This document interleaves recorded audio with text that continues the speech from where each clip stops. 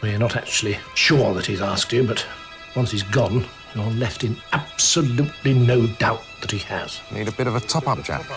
We'll go and ask Ruby. She's minding the bar. I wasn't talking about the drink. But he was positively glacial that morning. Could prove most embarrassing. And just when is this liaison supposed to have taken place? Well, clearly when you were using this house as a teenage refuge. And with whom? Don't let's be so picky, John. There were 9 girls here, none of whom could be called saints. What about my wife? Didn't she have anything to say about the matter? She would have done, I'm sure. If she hadn't been so unwell. He had me boxed in right from the start. I think we should talk about how we are going to get you out of this mess, John. Oh.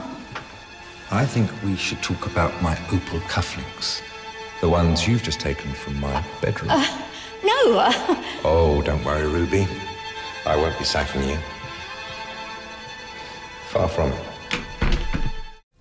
In fact, he boasted that he had a golden goose lined up. Well, geese, actually. A couple of overfed geese who think they're about to get away with a fortune. Did you mention a name? But I know different. No. Bright sunny day. Mopping out the lockup. And I heard the voice. I'll have a couple of those lovely lobsters, please. And 30 seconds of your time? Yes. Do you know where my friends Richard and Margaret Florian live by any chance? Only I'm sure they have a place around here somewhere. Margaret? Yes, they're down by the estuary. And where is that?